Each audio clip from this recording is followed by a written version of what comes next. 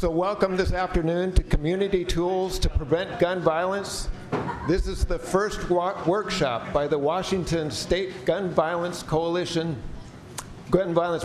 Coalition.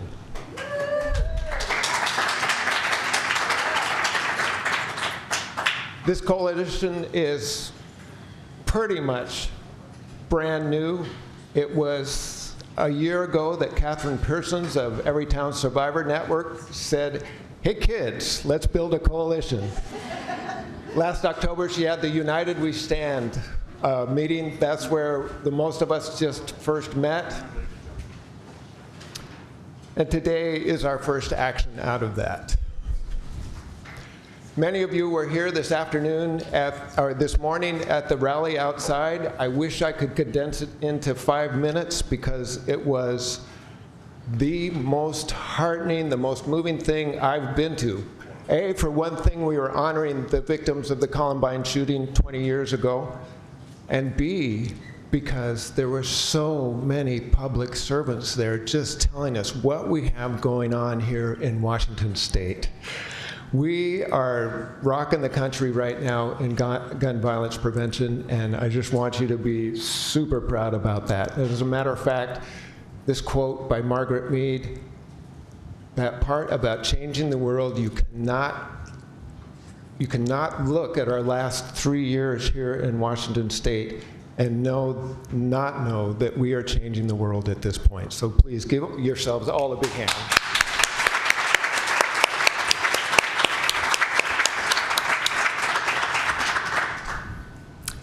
My name is Shawn Terjeson, and I am a rank beginner at this stuff. It was 3 years ago when I was sitting on the curb of a street corner.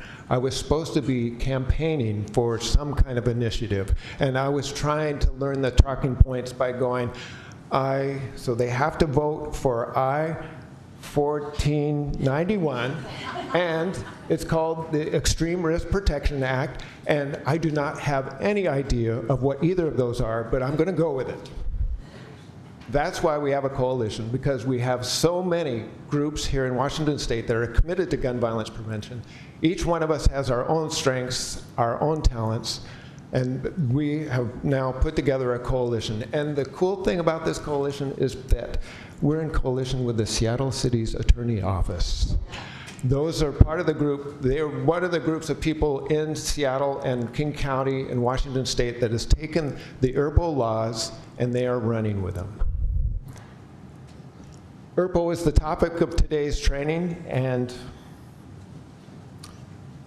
I just want to make it very clear to you that in 2 hours, amongst our peers, we will be the experts on ERPO.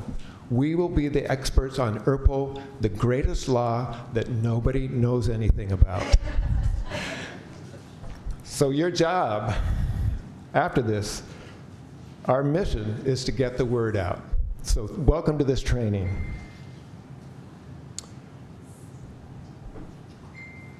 Pete Holmes, our Seattle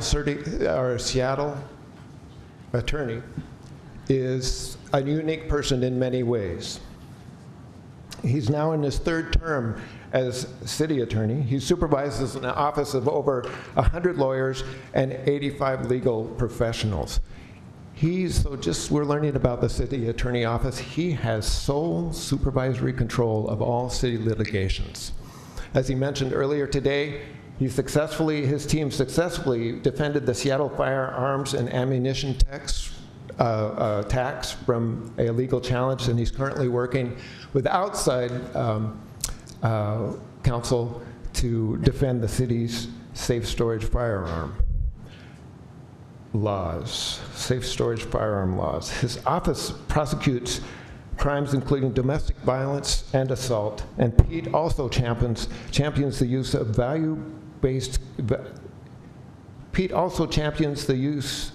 of community-based alternatives to incarceration, like the LEAD program, and especially for young people. Ladies and gentlemen, help me welcome Pete Holmes.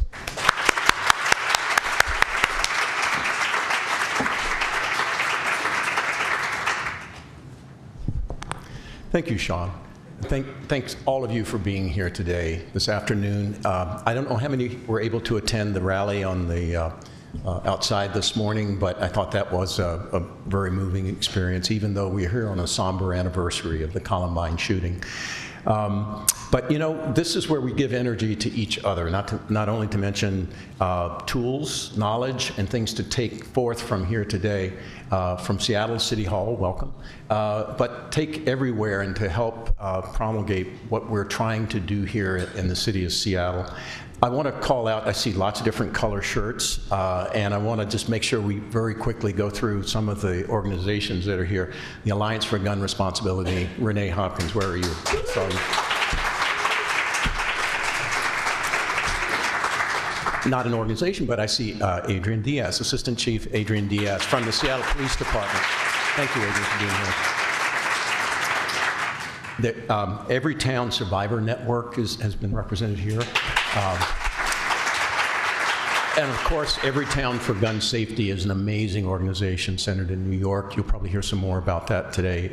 Chris Anderson and I had the honor, the opportunity to go back to New York last year and explain some of the information that you're going to learn today to a national organization, well-funded, that's also trying to get the word out. Moms demand action for gun sex in America. See all those red shirts? You guys are my heroes. Thank you for being here. Washington ceasefire, of course. Robert, where are you? I got it now, right? Grandmothers Against Gun Violence.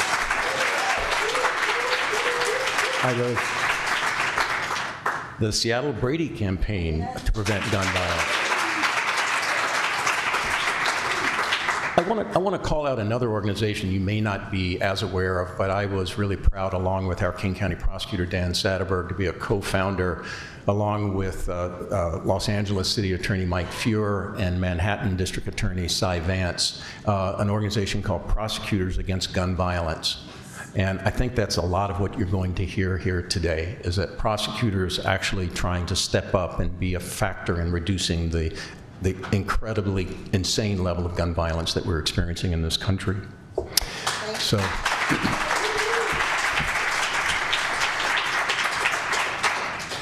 So again, we all know that today is this 20th anniversary of Columbine, and I think someone remarked this morning that, you know, when you used to be able to remember the names like Columbine and other cities, now with an average of one mass shooting a day in this country, it seems, it's hard to remember.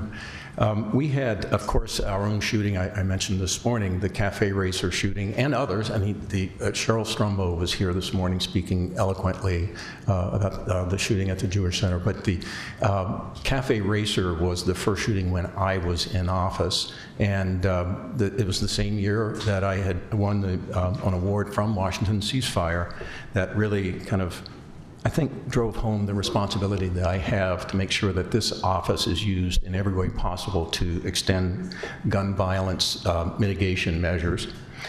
But what really drove it home for me was, one thing was sitting in this building and hearing all those sirens racing up the street, and then getting the calls from the mayor's office, from the police department, from other department directors about what was going on. And then, not long after that, meeting Kurt Geisel, the owner of Cafe Racer, and even more importantly, Walt Stawicki, the father of the shooter, and hearing his extremely painful story about someone who knew that something was going to end badly, and it did, despite his best efforts. So back then, 7 years ago, no one knew what an extreme risk protection order is. Shawn, I like to think that at least some people know what they are now, even if it is brand new here in Washington. But there was no judge that was going to issue those protection orders, and then there was no one that would actually carry them out, implement them, to make sure that guns were surrendered as required. So Walt didn't have those tools, and today we have them. It's not long after that, about the same time. It's hard to remember because there's been such a progression of initiatives here in Washington State. But one of the early ones, sitting in a room along with Renee and others in Nick Hanauer's offices, we were talking about this relatively, as we reflect now, I think modest initiative to make sure that background checks were required for anyone wanting to purchase a firearm. And I remember thinking, why aren't we going for an assault weapons ban? Right? I mean, this is nuts. I can't believe that our officers are out there sometimes outgunned by these, frankly, military-style weapons. And I say that as a gun owner, as a kid grew up in rural Virginia and owns guns, shot on the skeet and trap team, and am in no way talking about denigrating the Second Amendment. But still trying to have some sanity. Why can someone have a fully loaded AR-15 in Seattle? And we talk about whether we're an open carry state or not. By the way, the city attorney's been saying, that's not true. And I want people to stop saying that Washington is an open carry state, because it's not. Everyone likes to say that. But visit the RCW sometime. Visit the Attorney General's website and see the question where it says, are we an open carry state or not? The statute that's relevant starts with the phrase, it shall be unlawful to carry a weapon in a manner that, and it lists all of the other reasons that you can actually stop someone that's displaying a weapon in public. So that's one of the little just kind of side urban legends that I would love us all to see if we can't put to rest. I do remember, too, and we talked about it a little bit this morning, that there were some phrases you just couldn't use, like gun control. And I think that now we're starting to see that politicians like me, maybe we have your wind in our sails, that are, stiffening our spines and able to really stand up and make sure that we go for common sense gun laws. But the fact that just this, I think it was yesterday, that the Alliance published a report that we have now 10 laws that were passed in our legislature in this session. Frankly, it's because activists like you spearheading initiatives to the voters really provided the leadership when the politicians could not muster the courage to vote in a sane way. Successive initiatives have shown that there is a strong appetite for common sense gun laws in the state of Washington, and now our legislature is also picking it up and running with it. It is difficult to mount a campaign. Just ask Renee. It's expensive. It's time consuming. And wouldn't it be wonderful if our legislatures all across the country were actually enacting the laws that the people want to see implemented?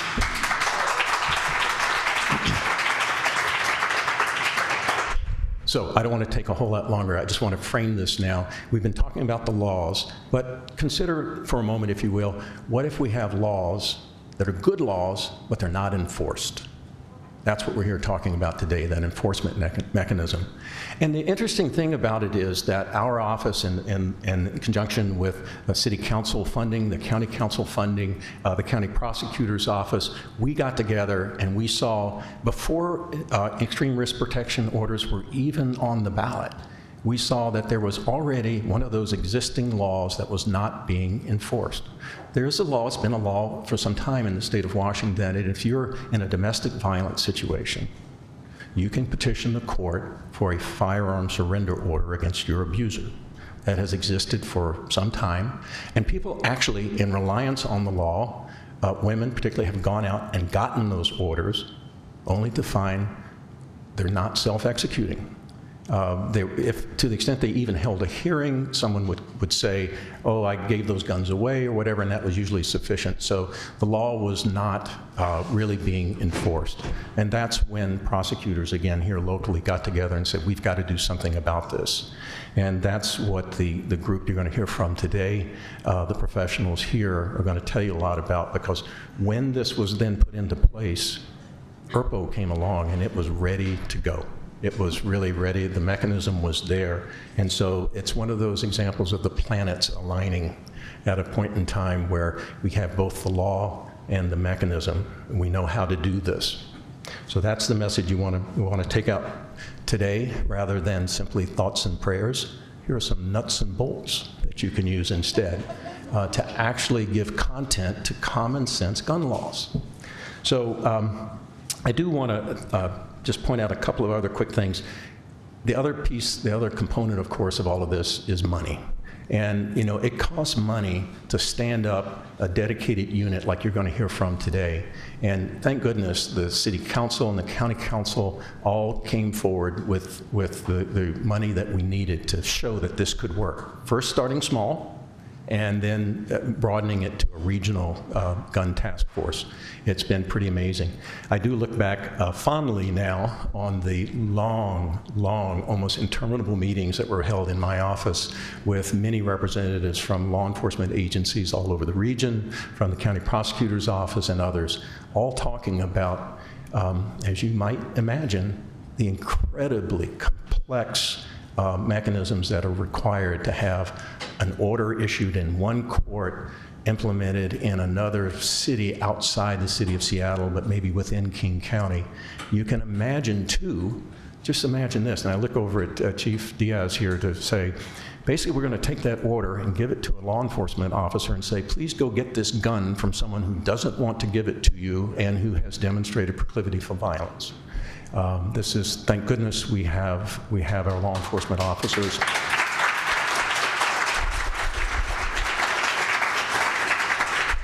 But also to give credit to our own wonky lawyer prosecutors is that we're the guys that are trying to make sure that we connect the dots and make sure that it can happen with the strength, the rule of law that we're actually implementing and making the promise of protection, not just for domestic violence situations, but for families that have long-standing concerns about mental health of a family member. Give them some hope that there's relief. So anyway, without further ado, I am really, again, honored to be here to speak to you. Please carry the energy you have from this meeting forward and the tools that you're learning, and let's go and let's make this world a little bit safer. Thank you all.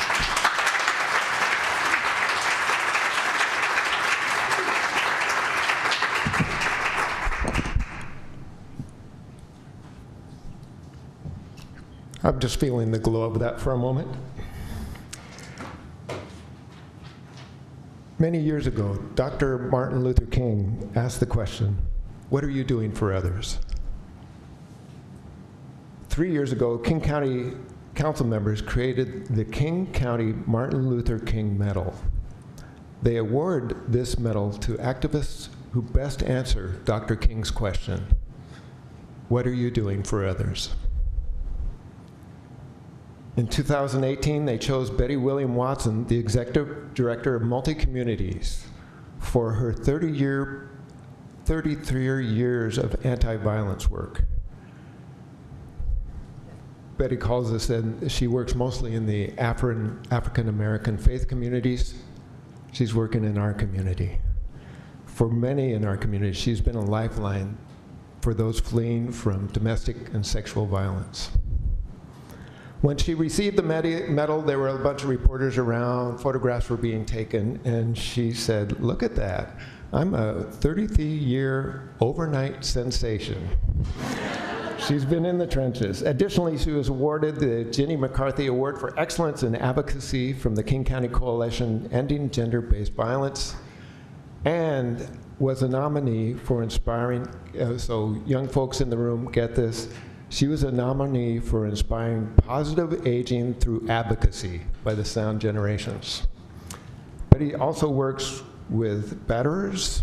She's working on the other side of the equation, and she's created domestic violence prevention programs for at-risk males aged 9 to 99. Ask her about her current project called Closing the Circle, Ending Silence and Shame. Ladies and gentlemen, please help me welcome Bettie Williams Watson.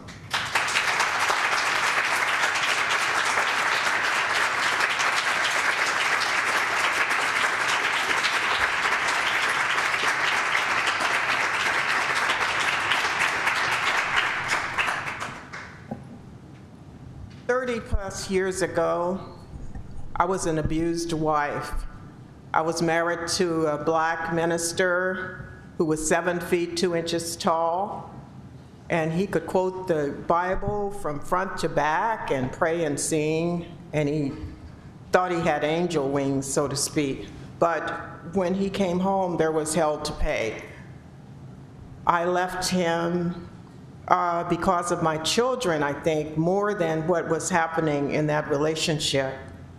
Because he picked up I was breastfeeding my 5-week-old baby, and he jerked my 5-week-old baby away from my breast and threw her across the room on the couch and hit my daughter in the head with the telephone, and I could hear my then 4-year-old could hear it cracking against her skull. And it dawned on me that there was nothing I could do if I wanted us to survive but to leave him. And so I was able to do that in a safe manner. My church turned their back on me and told me it was something I was doing that was wrong, and to go back home and be a good wife. But there were 3 strong African-American elder women who helped me through the whole process, before, during, and after. And so it's been a journey. My journey has included making a vow to God and myself that Lord, if you help me make it through, I want to be able to help someone else not have to go through this. And so that's been my shopping cart that I packed around for the last 33 plus years, along with 2 strong African-American men who are loving and healthy, who have been in long marriage relationships, but we all have a passion for ending gender-based violence. And they have just really been there with me throughout, and I'm thankful and grateful for them. You know, you can't talk about domestic violence or sexual violence without also linking it with gun violence. Too many of our women, Black and African American girls and women, are at the 2nd highest level of increased danger and being victim survivors of violence. And so I have a lot of work to do in my community, and I call it oftentimes I am on a skateboard, backpedaling in quicksand, trying to get these issues into the church and for people to recognize that, you know, there's no protection up in the Black church or anywhere else. There's no completely safe place. So honor protection orders. Let's talk about domestic and sexual violence and gun violence. Let's open that door, because it's in the house. Believe me, it is in the house. And we have to address it, because if we don't, lives will be lost. People are at risk. And this morning, it was just playing in my head about the Langston Hughes poem, Mother to Son. I want to do it for you, because it describes the journey. Well, son, I'll tell you, life for me ain't been no crystal stair. It's had tacks in it, and splinters, and boards torn up, and places with no carpet on the floor. Bare. But all the time I've been a-climbing on, and reaching landings, and turning corners, and sometimes going in the dark, where there ain't been no light. So boy, don't you turn back. Don't you sit down on them steps, 'cause you find it's kinda hard. Don't you fall now, for eyes are still going, honey. Eyes are still climbing. And life for me ain't been no crystal stair. In Black faith communities, we need to break shame and silence about domestic and sexual violence. And we know that it's strongly linked to the other forms of violence: gun violence, poverty, homelessness, mental health, chemical dependency, and other issues. And we need to work actively to make sure that we keep those church doors open to not only addressing these issues, but that the protection order, when a woman has a protection order or ERPO order, that it's respected and treated with validity, and that it's recognized and owned up to from the pulpit to the door, you know, to keep victims, survivors safe within the confines of the church. That's the last turf, I think, we need to really crack and open the door, because things are still, in 2019, they are still, it's not even a topic of discussion, and that's what our organization does. And you have to understand that we do this without a salary. We have never had a salary for the past 33 years. We just love and are passionate about ending violence. And we know the money's going to come, and if you can help us out, please do. But it's been about our love of community. It's been about helping our people. And it's been about me sending a message to the different communities that I work in, from the pulpit to the door, so to speak, that I'm here. You know, and I believe that if there is not a door of opportunity, that you should just design one. That's right. And make that opening. What I mean by that is there are teachable moments when you can educate people. And that is, you know, that is something that's really helpful, to educate a person about peacemaking and to be there for them. Don't close the door on them. It's not considered to be an abnormal amount of times. I think the average amount of times that women return to abusive relationships, and by the way, I returned 7 times. But each time I was packing my bag mentally, emotionally, and psychologically, and beginning to get more educated and understanding that, you know, you don't have a choice here. You know, you and your children could be killed, and he might also kill himself. He threatened to many times. I just want you to know, Martin Luther King has such a great, he led such a great life, but it was challenging, and some of the quotes are just some of the scripts from his life, I believe. One of them is, "I have tried to offer them my deepest compassion while maintaining my conviction that social change most meaningfully comes through nonviolent action." He also said, "Nonviolence is a powerful and just weapon, which cuts without wounding and ennobles the man who wields it. It is a sword that heals." I have been privileged to serve victim survivors and those at risk, and I consider it an honor and a privilege. And I think that's the way to walk with that, is that it's an honor for us to be able to address these issues. It's an honor to have ERPO in place. It's an honor to do what you can while you are occupying this planet to help and serve others.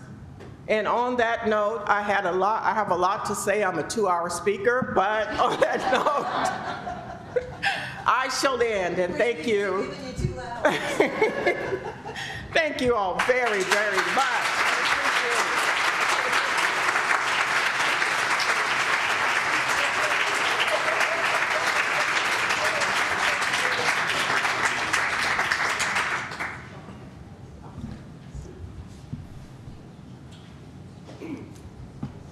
When earlier I mentioned that King County, Seattle and Seattle have taken herbal laws and run with them.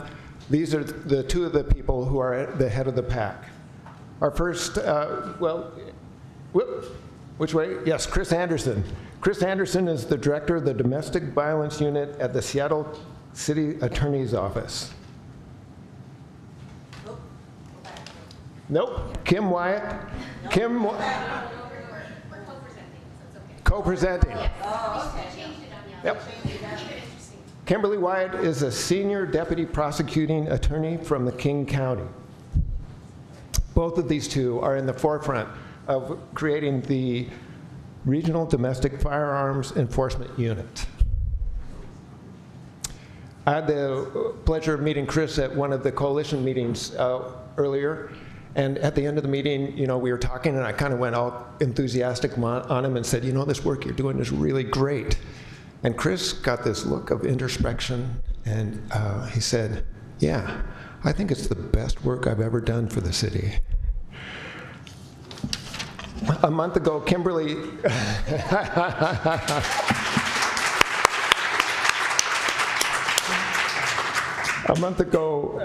Kimberly testified for the red flag hearings for the United States Senate Committee on the Judiciary. Yeah. I watched a bit of that, and she was cool, calm, collected. She was not impressed by those senators. She was just so on point, delivering the message, and woo, yeah, absolutely.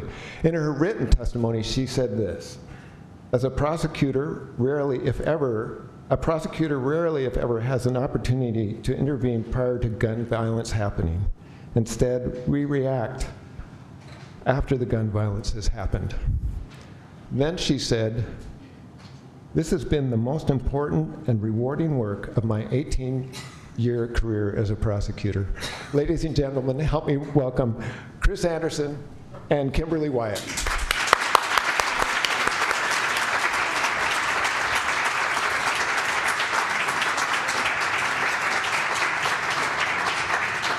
What kind of a team? We are.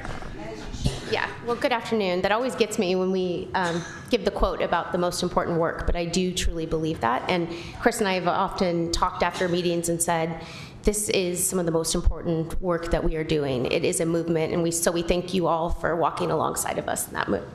Yeah, and we're really excited to be able to present to and be invited to present to this group of people because you know, these organizations, the Alliance for Gun Responsibility, and all the organizations that Pete listed off are responsible for allowing us to do the work that we do today. Is that better? Because we wouldn't be doing this work if it wasn't for the community support. That's where it came from. That's where the voice came from. And what's really exciting about this too is that I'm supposed to talk about the history of IRPA, but I think really what I want to talk about is how the history is being made right now. We are. You know, when I have a few clips that I'm going to show you about some of the stuff that's happening at the state and federal level, and also, as you know, the local level. This is what's happening at the local level. We're getting the word out. We're talking about domestic violence. We're talking about IRPAs and extreme risk protection orders and gun violence. And a huge debt of gratitude goes to everyone in this room that made this possible. I know Renee told me a quote one time. I don't know if it was a quote. Maybe it's her quote, where she says, God, this is so difficult, the change and the things we were doing and then trying to get money for the work that we had to do. And we had everything backing us. We had the data, we had the statistics, everything was, in fact, even as a prosecutor, as Kim was saying, she's been a prosecutor for 18 years, I've been about 15 years, is, you know, as much as you have all this information, it's still like, we didn't know how bad it was until we really started digging into this work, until we started reading those protection orders every day and realizing that these surrenderers weren't getting served. So we want to thank you, that debt of gratitude to you. We feel that you're responsible in a huge way of the work that we're doing and allows us to do that work, and we're really thankful for that. Like Pete said, there's 10 bills that were passed this year on gun violence. It's amazing. It's amazing.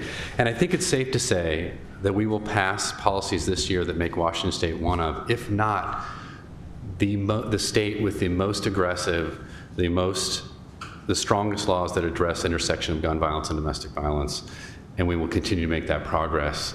Also towards issues with suicide, including SB 5181, that is headed toward the governor's desk for signature. I want to talk.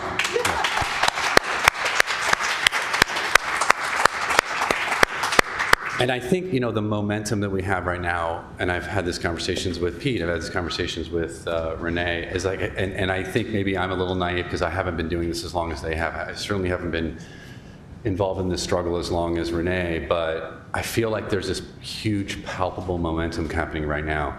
And when I have to look back and do this presentation and think about what I want to talk about and the clips I want to show today, I only had to go back to March to think about what I needed to do. I didn't have to reach back to find statistics from last year or the years before, but I could look at what was happening in the last few months. I have a clip from March 26th, which is Kim, and I also have one at the state level from Senator Dingra. And I wanted to play that clip for you first, and then I'll let Kim talk more about the ERPOs.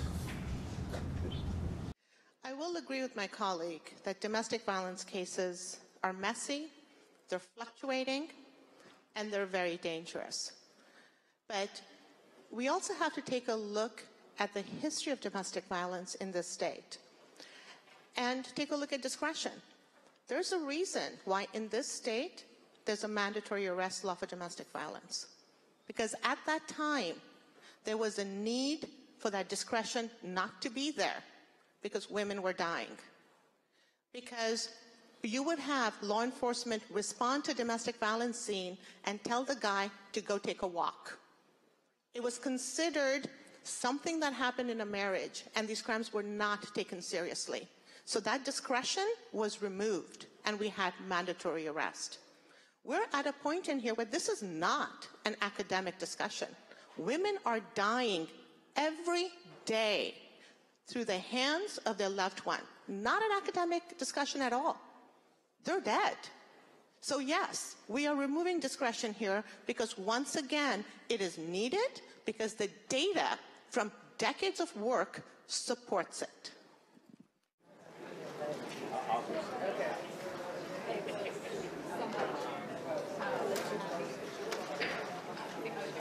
Apologize for being late. The hearing will come to order. This hearing today is to examine red flag laws, for lack of a better term. We're trying to identify people in our communities that are exhibiting pretty extreme behavior in terms of mental health issues, where they become a danger to themselves and others, and allow law enforcement and sometimes family members to go to a court to say this person needs some help and we need to stop violence before it occurs. There'll be a robust due process component. We'll have a witness to talk about the kind of due process you need to make such a determination. There are 15 states that have a form of this. And one of the reasons we're having this hearing is because of Senator Blumenthal. Nobody has been more passionate about trying to find a solution. It's not the solution that he would prefer sometimes. It's just doing something rather than doing nothing. And Senator Durbin's been that way about immigration for years. So I really do believe that Senator Blumenthal, that after today we can sort of define the problem, that there are a lot of people may be worried, is the government going to come take your guns? And the answer is no. Nobody's going to come and take a gun from you, but there will be a process for law enforcement and family members to petition a court to say that somebody in your neighborhood or somebody down the street or across town is about to blow. So I'm a big fan of the Second Amendment. I own firearms, and I try to be responsible in my ownership, but at the same time, every right has limits. Thank you. Ms. Wyatt.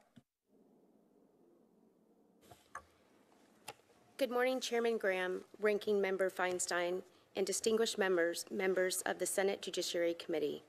Thank you for the opportunity to testify and for your leadership on this critical, life-saving tool, extreme risk protection orders.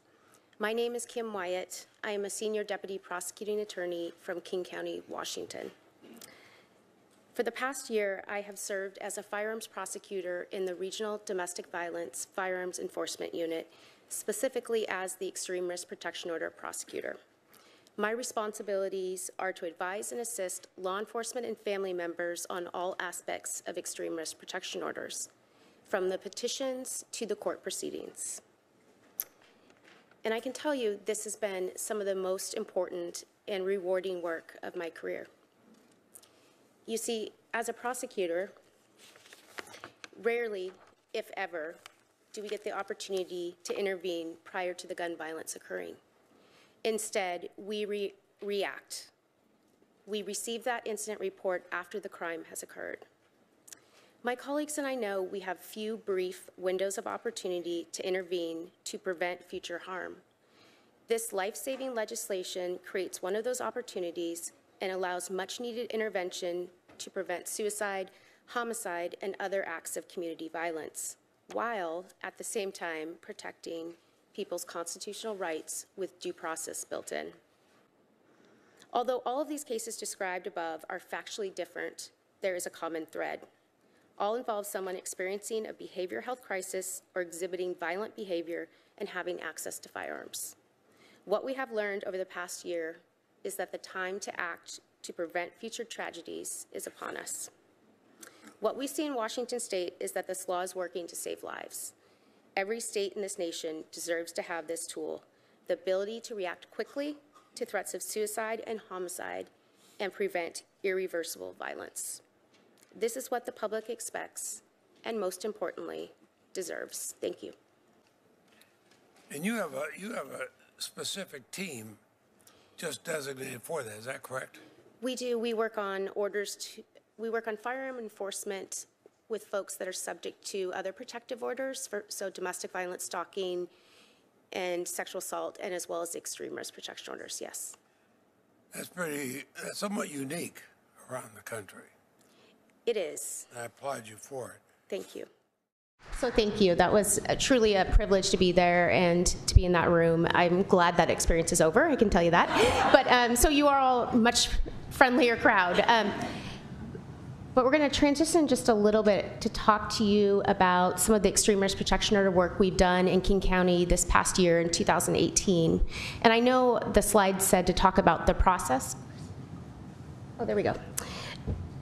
To talk about the process, but we really felt the best way to talk about the work is to tell some of the stories.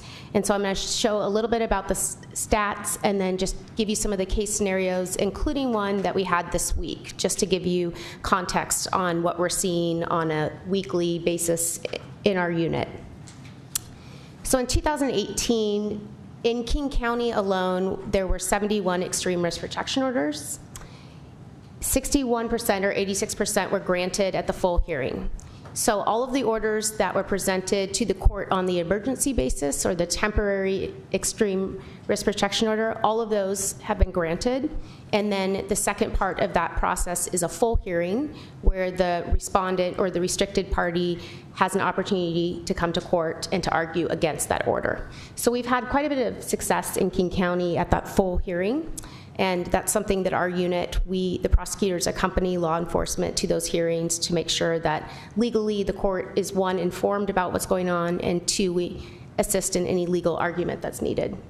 And we have had 10% or 14% denied, and denied for various reasons, from information being a little too old and the court felt like there wasn't an immediate crisis, to other witnesses coming in and the court was making a credibility call. But the vast majority of the extreme risk protection orders in our unit have been granted.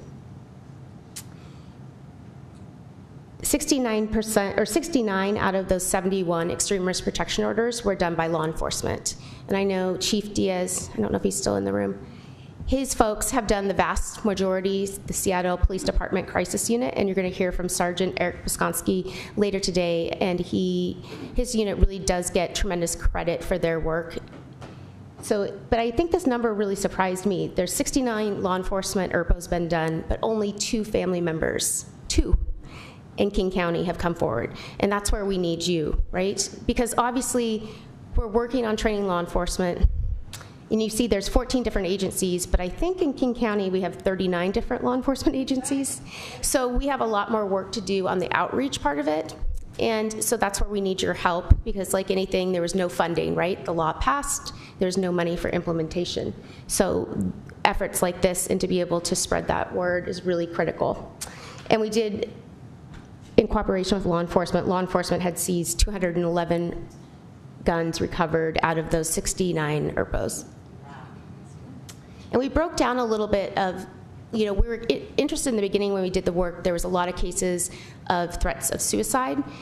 And then as the work has progressed, and then certainly after Parkland, and then certainly, I would say in the last couple months as well, we've had more cases coming in where there's threats of harm to others, threats of mass shooting. And you can see that there's a combination on the bottom, 22% contain both of those. And I could tell you those hearings, being in that courtroom, they do feel different. When you have somebody who's in a behavioral health crisis is there.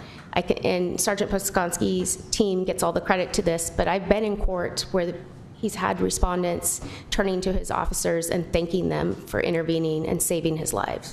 And that's why I say it gives me chills when I think about it, because those are really life-changing moments to see. On the other spectrum are folks that you're pretty concerned, you're pretty shocked that they have a firearm in the first place, and that they haven't had any intervention in that system. And I'm going to talk about one of those cases in just a second. So I wanted to talk a little bit about a couple different scenarios to give you an idea of cases that we have worked on.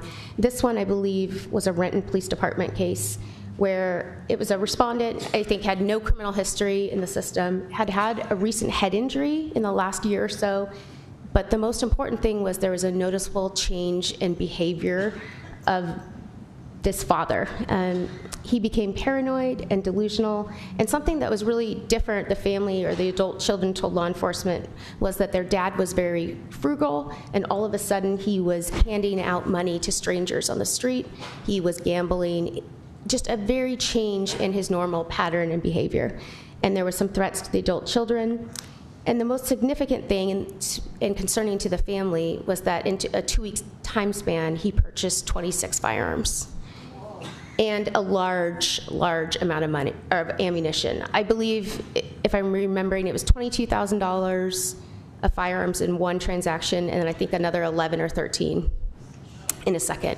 So had not law enforcement in that case, working with that family member, or that family, these were adult children, had they not intervened, it's hard to say, but it wasn't looking good for what this guy was doing, right? He all of a sudden acquired all those firearms and was very paranoid and delusional. So law enforcement was able to step in with the help of that family and get the ERPO. Somebody tell me if we're running short on time. I'm not sure. Okay, we're okay. Okay. And so this is a case from Seattle Police Department. This was Sergeant Pisconski's team. There was an elderly gentleman who had some definite behavioral changes, including suicide by cop statements, and also possible dementia. So that's an area of extreme risk protection order that might be somewhere we have to look at in the future. But the difficulty in this case was he was being medically evaluated. He was served with a temporary ERPO. He refused to comply with that ERPO. And so we worked with Sergeant Pisconski and his team, and they were able to execute a search warrant and get those 26 firearms that he had safely into police custody. I shared this story as an example of a case. This was a student that had just turned 18 at one of our local high schools here, and he brought a gun to school. And he didn't make any threats to anybody with that gun, but he had it in, I think it was in the pencil pouch of his backpack, and with the safety off, and it was loaded. And this was a case that I think an SPD homicide detective actually contacted our office because, oddly, when the charge gets referred, bringing a gun to school is a gross misdemeanor in our state. That charge does not carry a loss of a firearm, which is sort of interesting. That's a problem. So it is a problem, amongst some others, like unlawfully displaying a weapon. So if you unlawfully display a firearm, that also does not carry the loss of firearm. So we were concerned, and the detective was concerned just about the student's judgment, and so we petitioned, or SPD petitioned for an extreme risk protection order, and the court granted it. It wasn't even We weren't sure how the court was going to come down because there was no threats here, right? But just the mere act of being negligent with the firearm and then being on the school grounds, the court did issue that.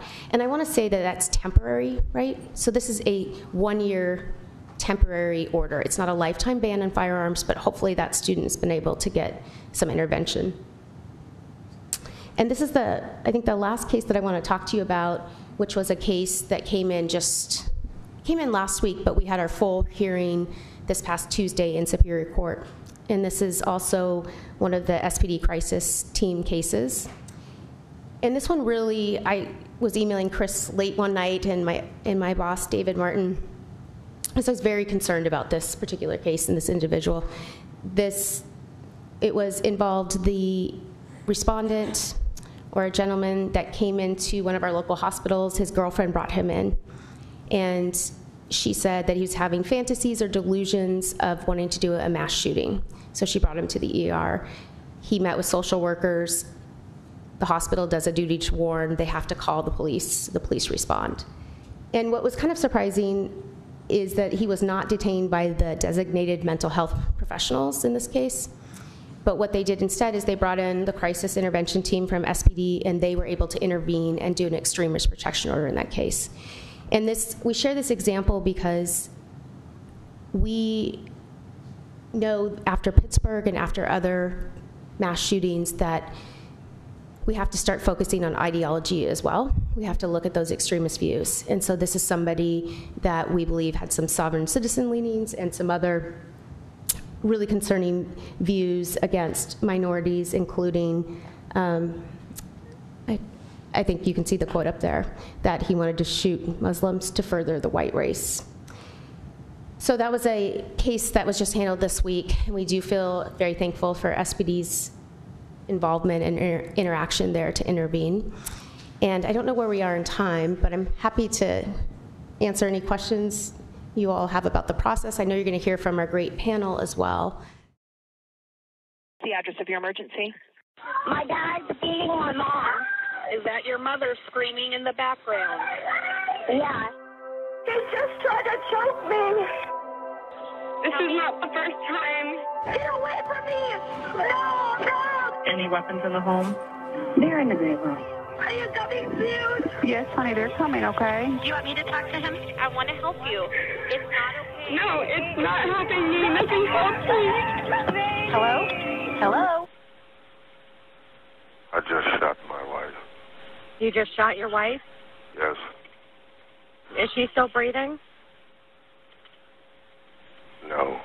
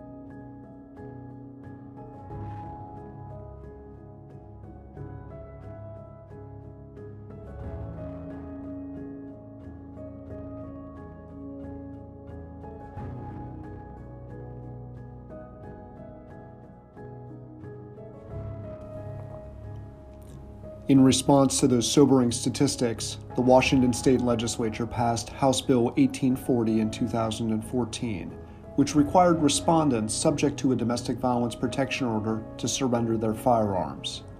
In 2016, the Extreme Risk Protection Order referendum was passed statewide by an overwhelming majority. Extreme Risk Protection Orders allowed family members or law enforcement to petition the court for removal of firearms from individuals that pose an immediate risk to themselves or others. Both the bill and referendum passed without any funding for implementation, and although the courts routinely issued these orders to surrender firearms, there was no mechanism of enforcement, and most of the orders were ignored. In 2016, the City of Seattle and King County convened a multidisciplinary, multi-jurisdictional work group headed by retired Judge Ann Levinson to address the lack of effective enforcement of firearms surrender laws. After a proposed plan, several test cases, and a successful pilot project in 2017, the city and county jointly funded the Regional Domestic Violence Firearms Enforcement Unit in January of 2018. The following is a brief summary of the Regional Domestic Violence Firearms Enforcement Unit's harm reduction model. There are 3 fundamental phases of enforcement. Number 1, referral and review of surrender orders. Number 2, risk and assessment and staffing of referred cases. And 3, execution and removal of firearms. Number 1, referral and review. There are 3 primary types of cases received by the Firearms Unit for screening: emergency protection orders, criminal cases where a firearm is identified, and extreme risk protection orders. The first type of case are protection orders which are reviewed daily by the firearms coordinators before being forwarded to law enforcement for service. Second are criminal cases where an order to surrender is issued with a no-contact order, and firearms are identified in the police report by the filing prosecutor or victim advocate. And third are petitions for extreme risk protection orders requested by law enforcement. The firearms coordinators review the documents related to the case to determine if there is a firearm concern. Once the firearms coordinator has determined that the case is firearms positive, the victim is contacted immediately. The firearms coordinators function as both advocates and trauma-informed investigators. They investigate the abuser's access to firearms by asking targeted questions such as when firearms were last seen, the location of any firearms, and a description of the firearms. They also integrate safety planning specific to domestic violence and firearms, and offer domestic violence education and referrals to community resources. After the firearms interview, the firearms coordinators gather additional information on risk and firearms from other sources, such as the offender's firearm purchase history, criminal history, pawn history, or hunting license information. They interview witnesses, prior victims, review previous protection orders and police reports, and review social media. Number 2, case staffing. The firearms coordinators select the highest risk cases for case staffing with the unit prosecutors, advocates, and law enforcement to determine the best course of intervention.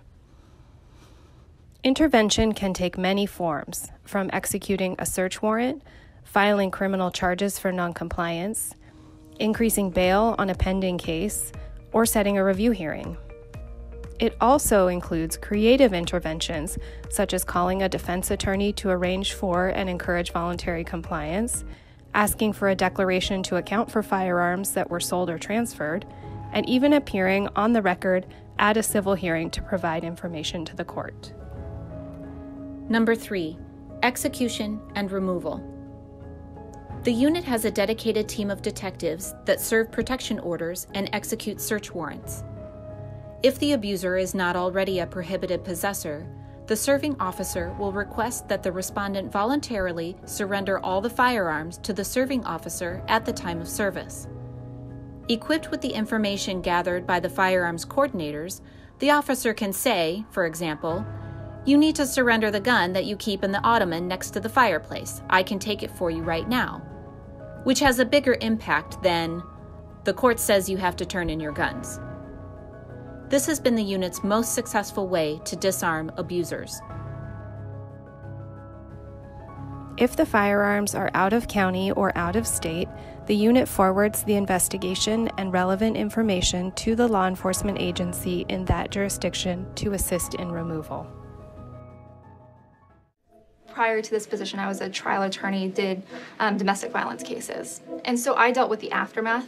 The incident had already happened. Now the team has the opportunity to act before that something happens. I've had the pleasure, it's the best part of this job, is to call and say, the guns are secured. We know where they are.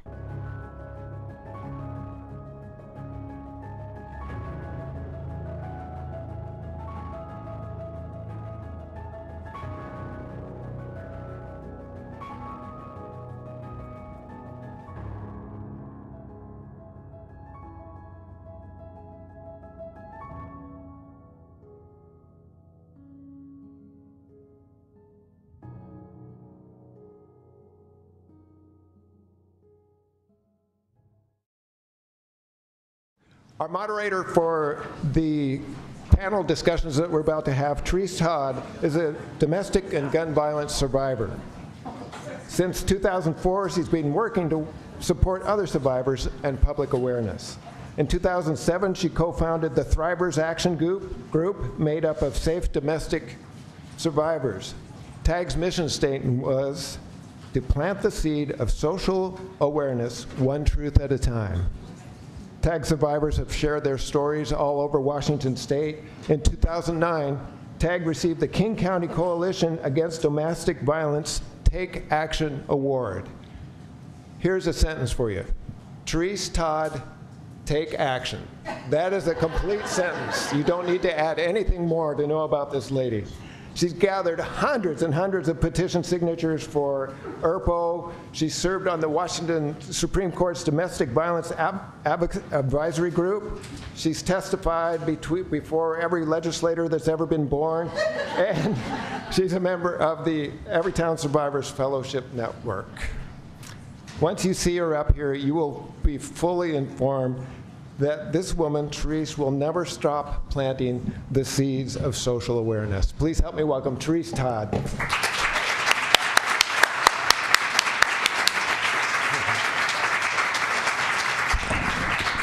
Thank you so much, and I am just so very, very, very honored and privileged to be here today, and I think we owe a great debt to the City of Seattle for hosting us, the City Attorney's Office, and Pete, thank you so much. The King County, who's also put so much into the Regional Firearms Surrender Unit and done so much. I started working with King County Prosecutor's Office long, long ago, and they have just been fantastic in both domestic violence and gun violence prevention. And then I'm just thrilled to be here, and I really want to thank personally Catherine Person, who has done so much to help us pull this all together. You are amazing, absolutely amazing. So if I could invite our distinguished panel members to come forward. I think we've got Amie Roberts. So you guys give her a big hand.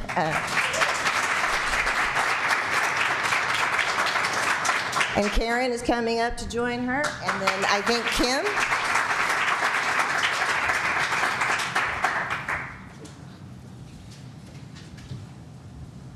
So I'm going to start with Amie because Amie and I kind of have some history. The Washington State Supreme Court has called the Gender and Justice Commission, and they put together some work groups to help with addressing the issue of domestic violence offender intervention treatment. And how many folks here have domestic violence at least training or background or history, or you've been involved somehow, right, a little bit? Oh, we've got a lot of work to do to teach you folks what's going on. How many people have done any direct service with any victims of sexual assault or gun violence, or actually worked with folks? Okay, good. So I kind of need to know my audience, and that's good to know.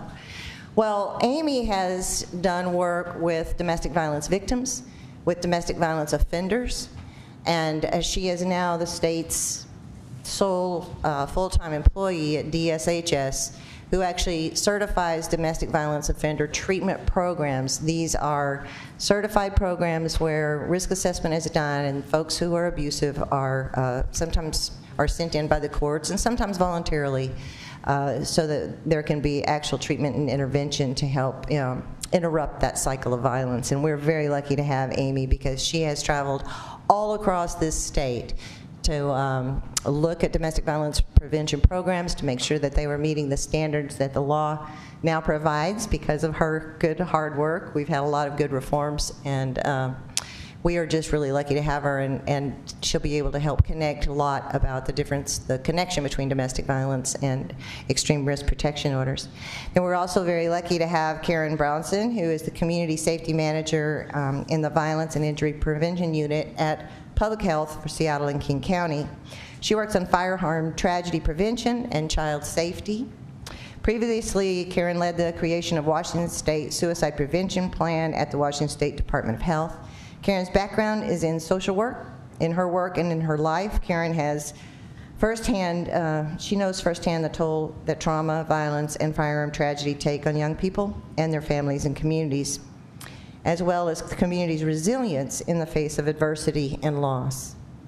She's dedicated to partnering with those most affected by firearm tragedy to build a safer and more just King County. Public Health's firearm violence prevention page, where you can learn about their work in promoting firearms safe storage, is at www.lockitup.org. So you might want to write that down, lockitup.org, and you can go and learn a lot.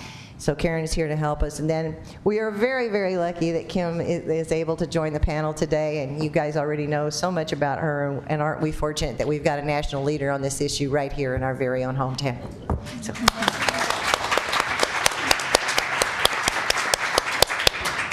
So, Kim, if you want to give another 2 or 3 minutes and then pass it on to Karyn and then pass it on to Amie, I'd like each of you just to give us a little bit of an introduction of yourself and what you do or whatever you want to say, and then we'll go into some questions. Okay. So you all know that I'm a prosecutor with the Regional Domestic Violence Firearms Enforcement Unit. Specifically, I'm a senior prosecutor with King County. And since the unit formed in 2018, I've worked closely with Chris and my other colleagues both on orders to surrender weapons. So we're trying to get firearms from those that are subject to the various protection orders, mainly our domestic violence cases and our high-risk domestic violence cases. And then I've also done, the vast majority of my time is spent doing extreme risk protection orders. Thank you so much. Is this on? Oh, good. Hi, everyone. My name is Karyn Brownson. You just heard all about me. The work I do at Public Health focuses largely on promoting safe storage of firearms, which certainly comes into play with ERPOs, as we've seen in the current policy season. I'm also on our firearm injury data team, which has just put out some new data products, and I have a few slides about one that really sums up the toll of suicide in King County over the last several years. And the working on the state suicide prevention plan was really what kind of brought me into gun violence prevention. That was a gateway drug, and I'm happy to be doing this work with lots of knowledge about suicide and homicide. Thanks. And I'm Amie Roberts. I don't know how much more I can add. Thanks, Trese, for that bio. Oh, you're the best. I did start my career working with victims of domestic violence and sexual assault. I helped fill out more protection orders than I can count. I'm really excited about the extreme risk protection order and the opportunity that gives us to do what we couldn't do before. And on a personal note, I can't help but think in my own family that my own uncle's death could have been prevented with something like this. I was at the house the night he melted down and killed himself. And our family would have done anything to have something like this, to be able to prevent that. So I'm really excited to be here. That's it. There you go. Oh, boy, aren't they? You guys are great. So, Karyn, do you want to start with your slides? Should we go ahead and get started with that? Can you get those going? Is there a, okay. Do you need a clicker? I do need a clicker if there's one. Is this the clicker? I think this is the clicker. Let's hope so. Okay, thanks. So I'll try to go through this quickly and painlessly. If anyone loves data, we have a much larger document. Think of this not as a PowerPoint presentation, but as a report shaped like a PowerPoint is the best way to sum it up. So it's very wordy. If anyone's an instructional designer, don't yell at me. I know. Remember, it's a report shaped like a PowerPoint. So I've been working with a team of program people and epidemiologists at Public Health on updating our firearm injury data products. The first one that we did focused on fatal injuries from firearms, and these were some of our key findings. I will sum them up really briefly. If anybody wants a copy of this, it'll be on our website next week.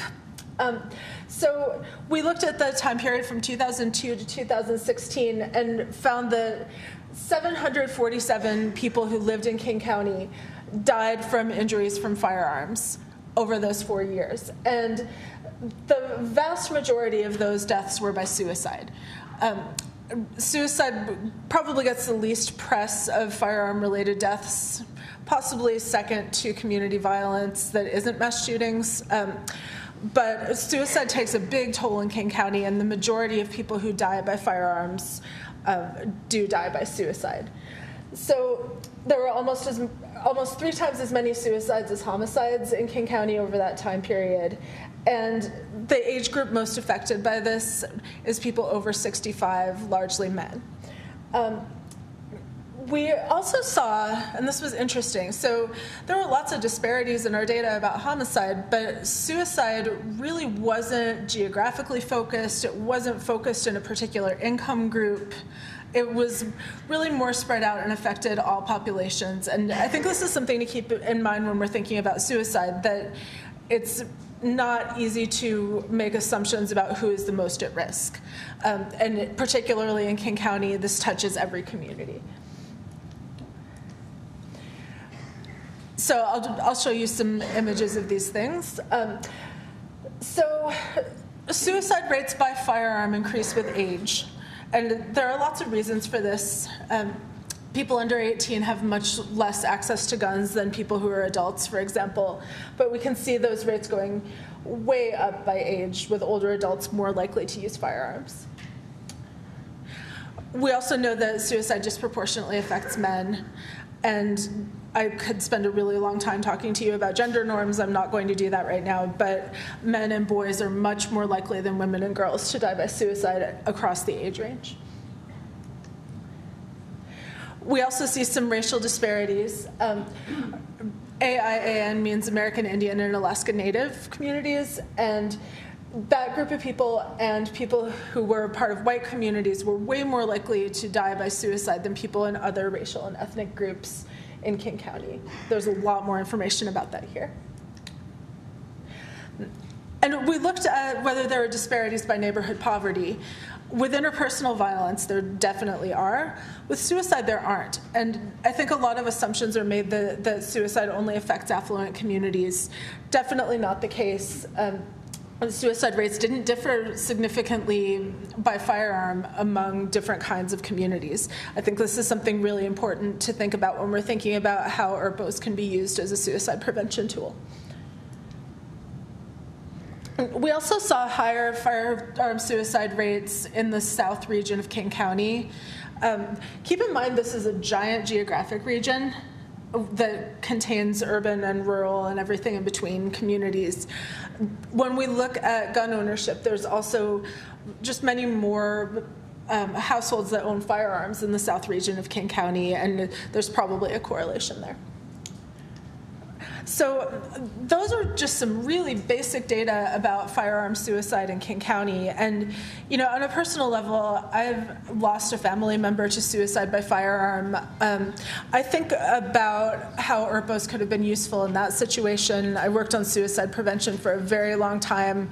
This tool can certainly be used to prevent suicide and can certainly be used by families to save the life of a family member they're concerned about. When we think about an ERPO petition against someone, we don't need to think about it as an adversarial or combative thing. It's a tool to save lives. Thanks. Thank you.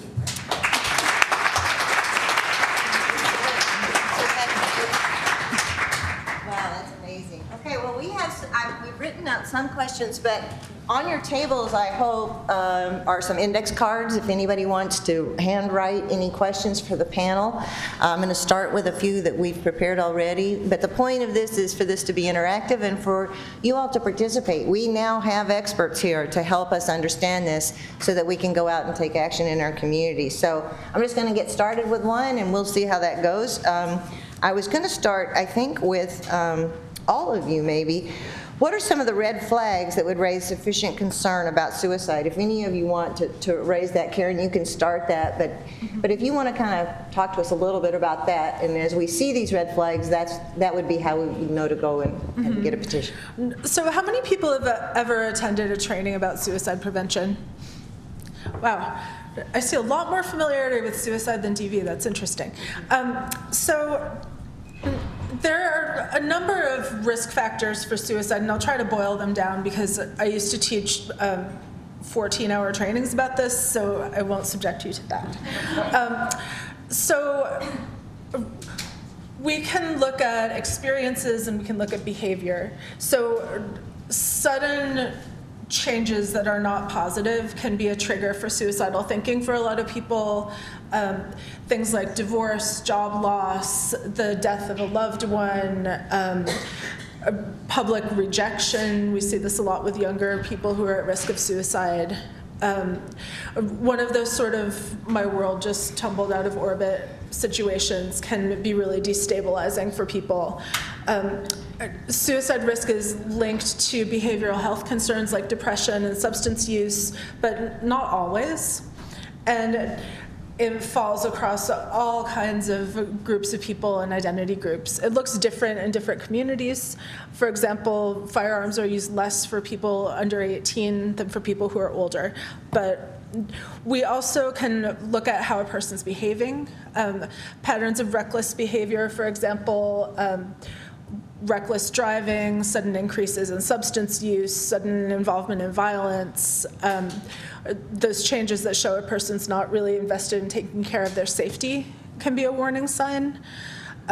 People expressing feelings of hopelessness. I have a problem, my life is bad, it won't change. Or people expressing feelings of being helpless in the face of something they can't control.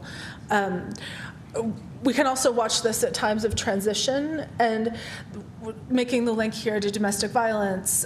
Domestic violence perpetrators are at high risk of suicide, sometimes used as an abuse tactic, sometimes because being arrested or being suddenly held accountable for something is one of those world out of orbit situations.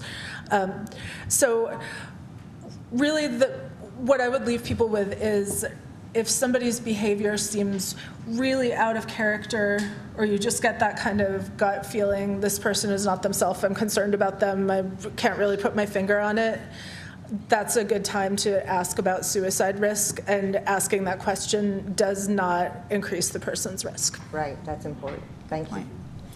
So I guess, Kim, if maybe you could kind of talk to us a little bit about the standard of proof.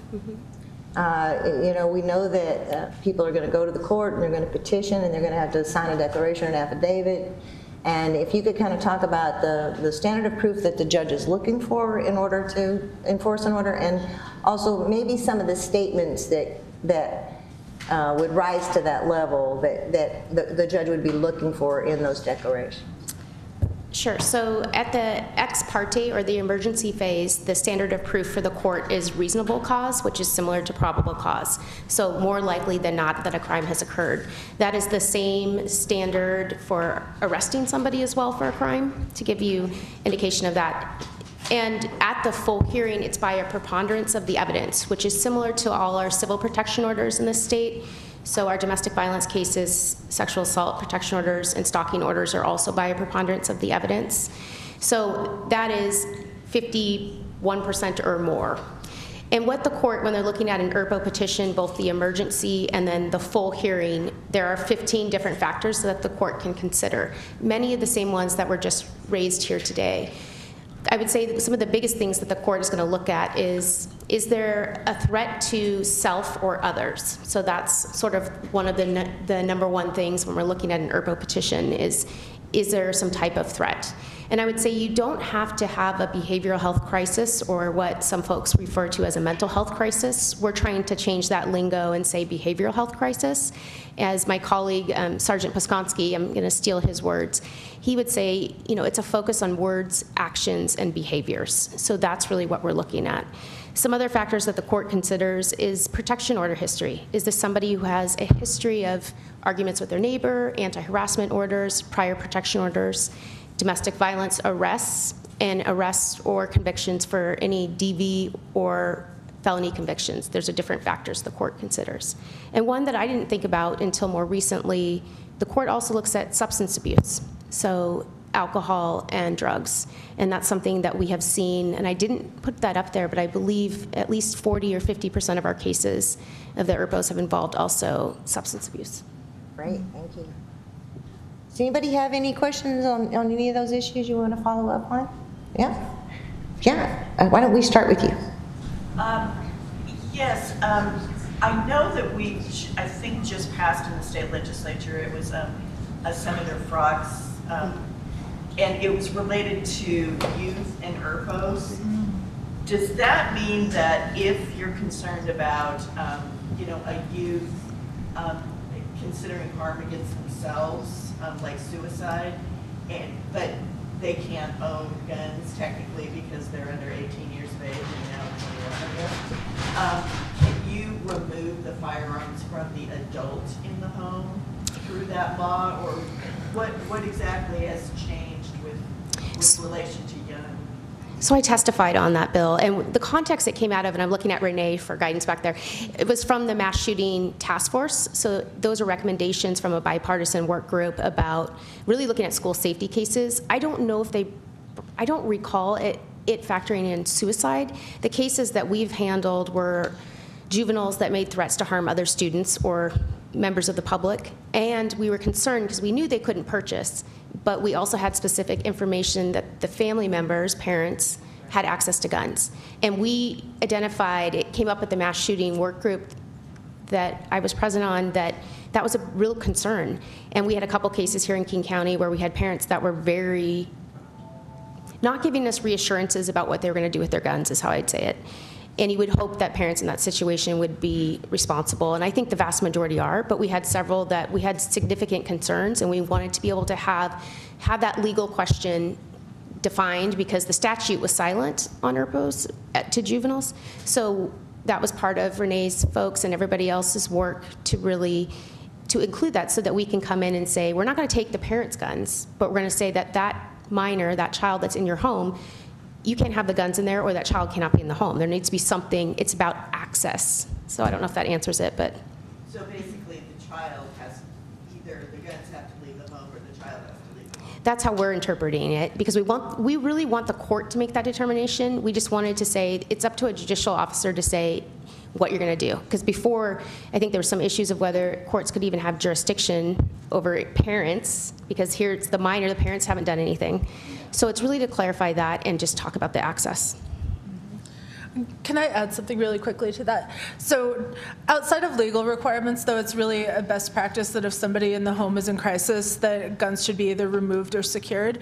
And our Lock It Up program partners with firearm retailers that give people a discount on safe storage devices, and we have lots of information available about what those are.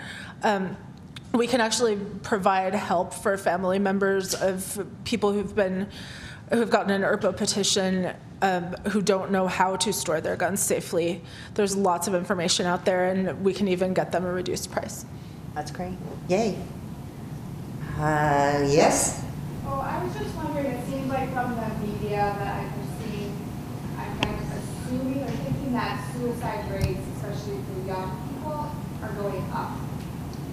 And just specifically the last 6 months, those headlines have been ones that I've read. So I was wondering if that's true, and then how, if it is, if ERPO, is taking that into consideration. So can everybody hear the questions well enough? Okay. I think if I can restate it, she believes that in the last 6 months or so it seems as though that there are more young youth suicides. And she's just wondering if that's really true and whether or not ERPO might be able to address that issue. Did you want Karyn to respond to that, or is anybody? I can respond to the suicide rates part, and Kim, I'll defer to you on the IRPA part. Does that make sense? Sure. Okay, so it does appear that suicide rates for young people have been rising since 2018. There has been some media of varying quality covering recent incidents, and public health isn't commenting on those incidents right now because we don't have enough information. But about 70% of the time when we reviewed cases, we found that if a young person dies by suicide with a gun, that gun belonged to a family member. So that certainly has implications for IRPOs for people under 18. And just to answer the IRPO part, it's not something, that, to be honest, we've thought about in the context of minors and suicide until you brought it up. We were really focused more so on the threats of harm to others, but it's a good point. And I don't know, I can't until we see a case, but I think there's possibilities that that's an option as well.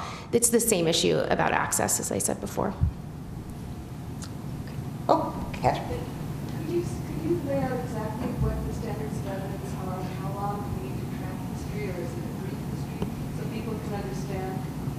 Like, it's very important to know the standards of evidence to get their case won. So Catherine was talking about really having a good, clear picture of what kind of evidence a judge might need in order to actually really approve the order.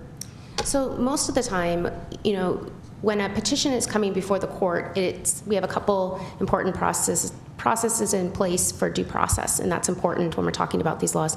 So the petitioner, whether it's that family member or the law enforcement agency, is documenting all the different categories to kind of support those 15 factors that I talked about that the court looks at. So really, when you're coming to petition, there's no other evidence that I've ever seen other than the petition itself that's coming before the court. And I should offer, we have an advocate in our unit that can help anywhere in King County with anybody, any family member, and I'm always available to take questions to also walk anybody through that process. I've gone down and we personally walk petitioners and law enforcement through every phase. So, and I'm sorry, I'm losing track of the question. So in the evidence that's needed at the full hearing, usually we have either the petitioner, so the family member would come in, they're sworn in court under oath, just like any of us that would be testifying would be. Sometimes if there's opposition on the other side and they have an attorney, it can be sometimes testimony back and forth. Most often, law enforcement or family member petitioners are swearing in before the court. They're standing by what's written in the affidavit. If they have any additional information, sometimes there may be a social media message that's shared. There may be a letter from a therapist or that type of thing that's presented. So it really varies, and we have different judges almost every week, so the practice, it's really hard to say how uniformly those hearings are held because it's a little bit different each time. But it is not a criminal standard, it's a lower standard, but there is an opportunity for the respondent to present evidence and bring witnesses as well, and then the court is making a credibility call. So at the end, the court needs to determine by a preponderance of the evidence if this individual is a significant danger to themselves or others by having firearms, specifically being able to purchase, possess, or have access.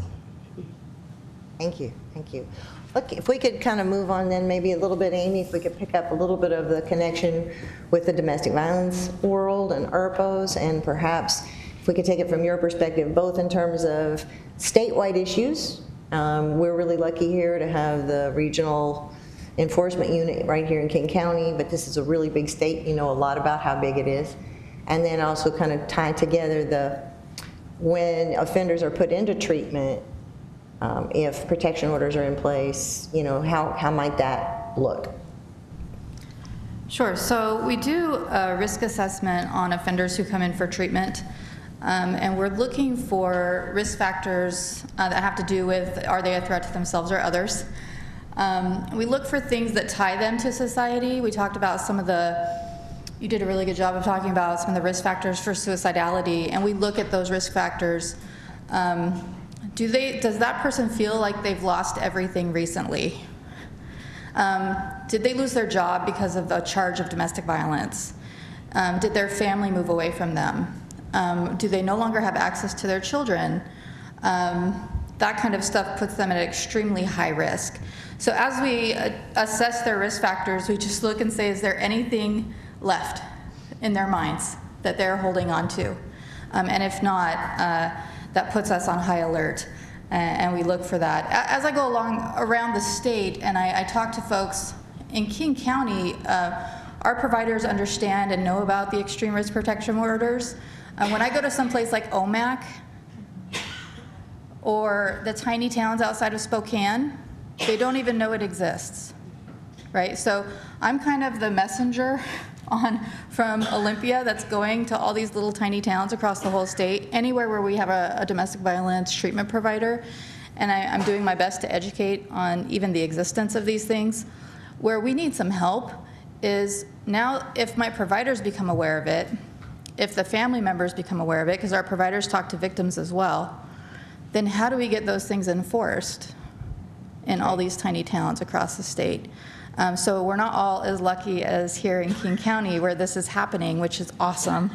But we're looking at how do we make that work statewide. So I think that's a big issue. Anything else you wanted me to answer? I kind of lost track. Oh, I think you did great. Don't you guys? Yeah, I think she's great. Does anybody have any other questions you want to raise about domestic violence? Yeah, for Amie? I don't think it's for Amie. I just had a follow-up question about the ERPO process. Okay. If I ask it. Sure.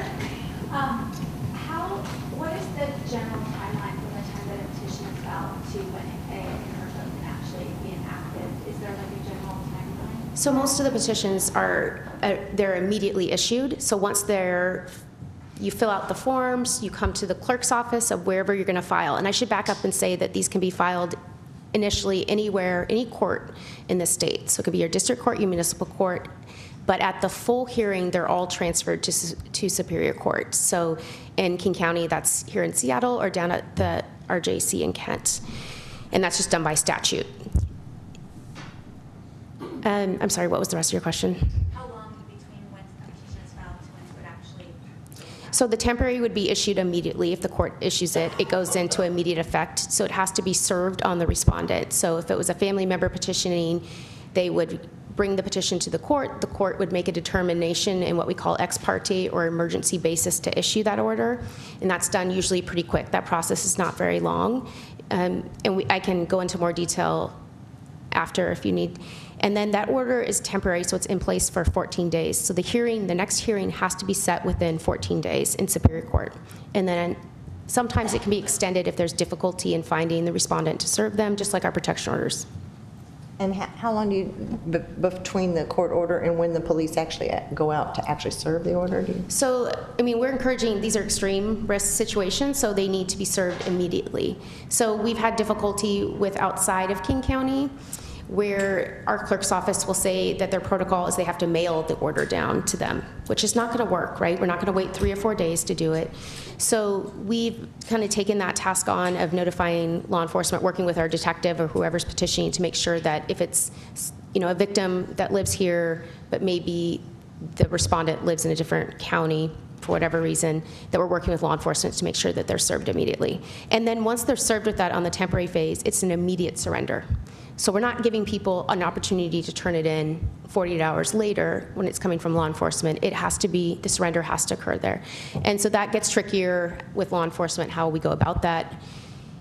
But that's for law enforcement's job, not obviously for the public. Yeah.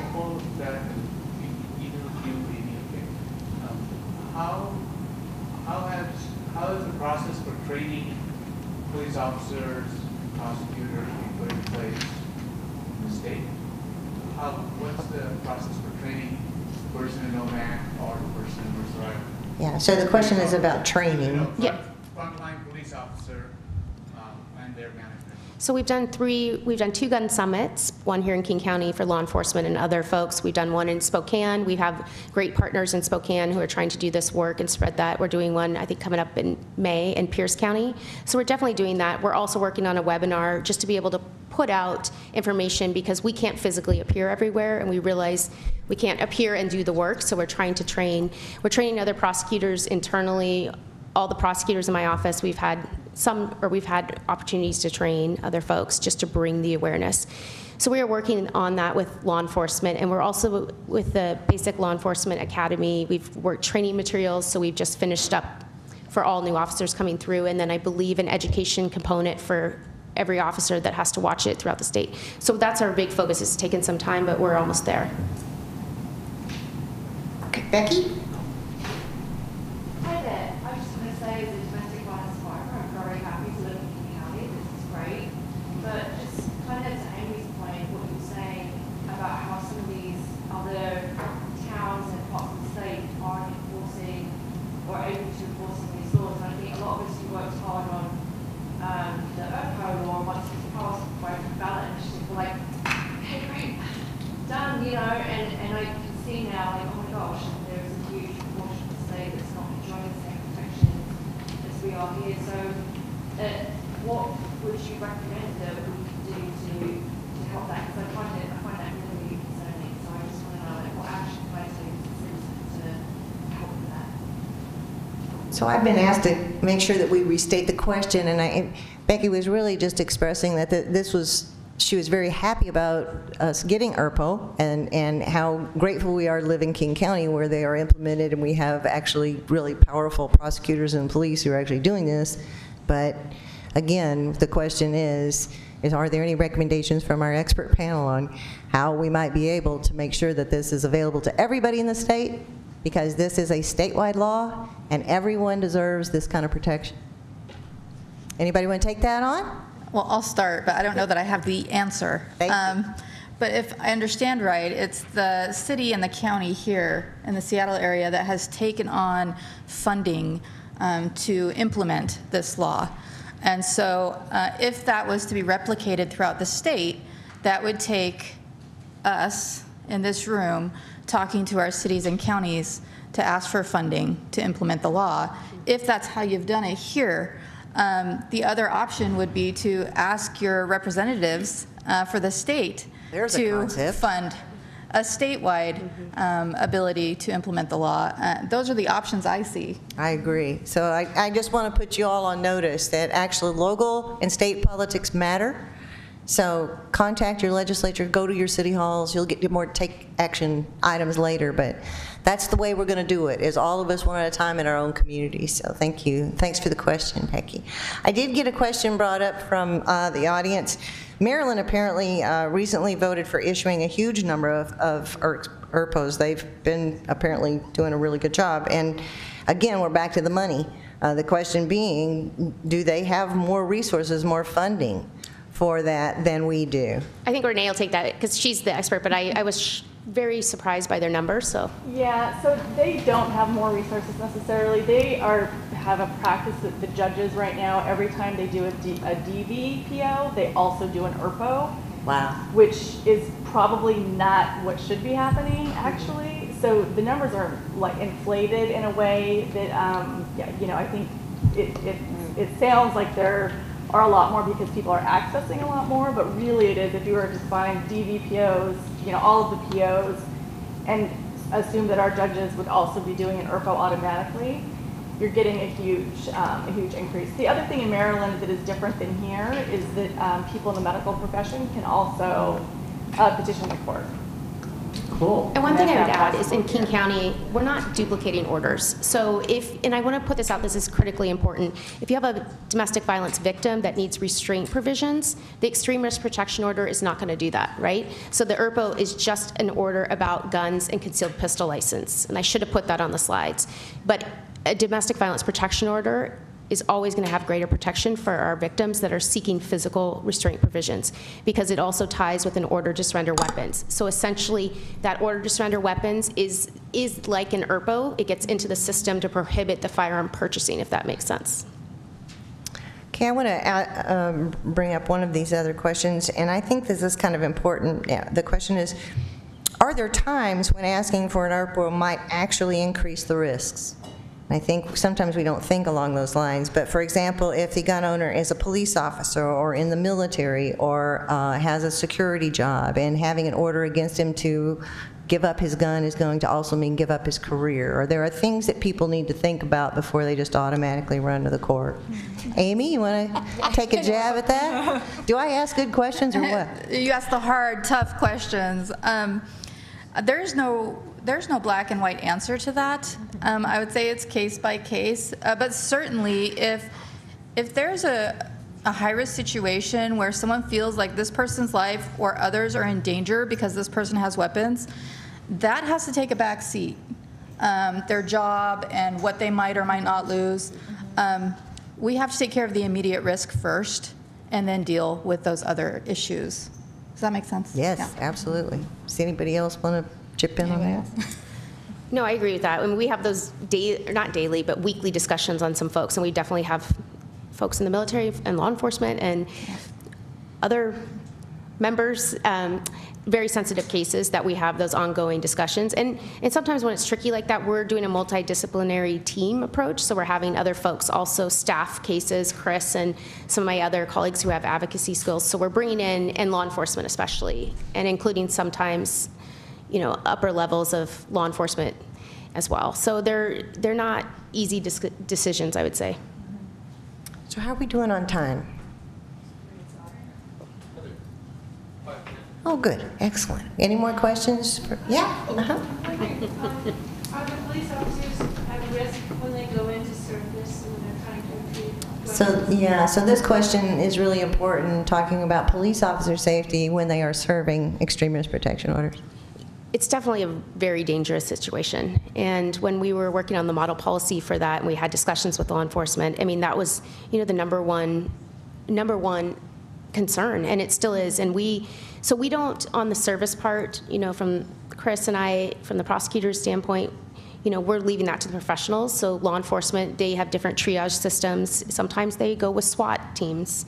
You know, they're doing different things. I would say that some of the unique things that Sergeant Pisconski's team has been able to do is to be able to get folks maybe out of the home. So you're making contact with them, not inside the home. So there's different things, and I wish she was here to really share that with you. But so those are definitely concerns. I'm not going to say that they're not. They're very dangerous situations. Both the DV offender is the most dangerous defendant in the criminal justice system, and then certainly our extremist protection order cases have a lot of suicidal ideation, suicide by cop.